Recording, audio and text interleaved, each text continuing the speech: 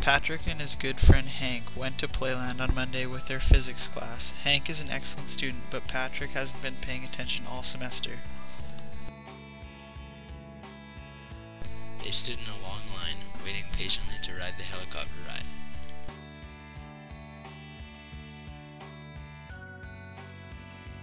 I'll bet this ride needs a lot of energy to run, Patrick said.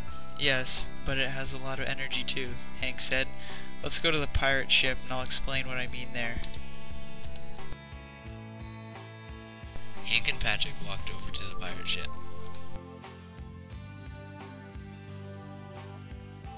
And quickly grabbed a spot in line.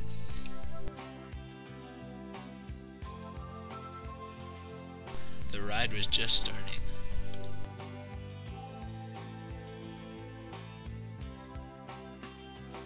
Hank, how does this ride have energy? Patrick said.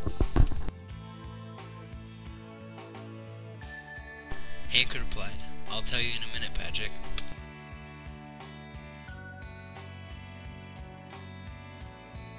See, look, Hank said.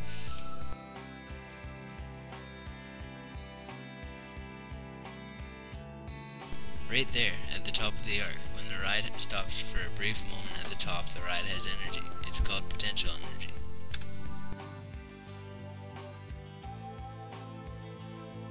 Patrick then asked, what's potential energy? Hank responded, potential energy is the energy due to an object's position. Does that make sense? Patrick said it did. What type of energy is that then? Patrick asked, when the ride is actually moving.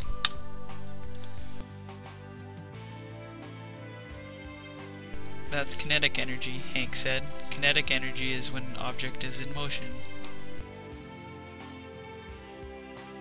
The potential energy is converted to kinetic energy, Hank said. That's pretty cool, Patrick responded. Let's go see what potential and kinetic energy feels like, Patrick said. Definitely, Hank said. Let's go.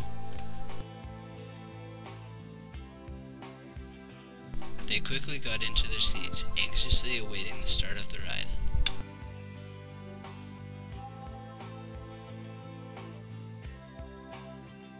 The ride started momentarily.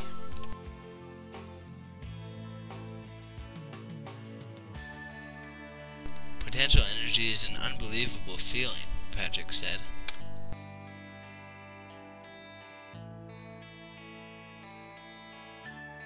Definitely, Hank said back.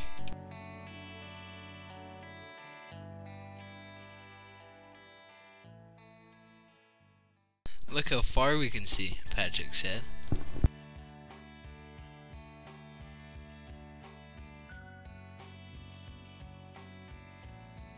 Yeah, Hank replied.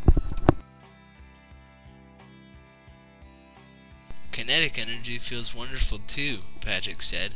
He was so excited.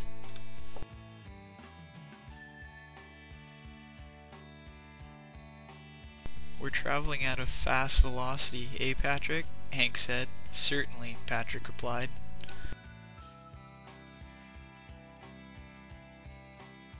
When they got off the ride, Hank yelled joyously, "That was fun."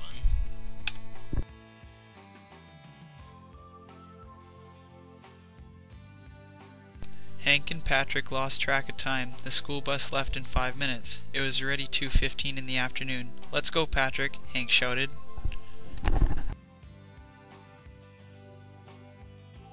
Luckily, they both got on the bus. What a finish to a fantastic day.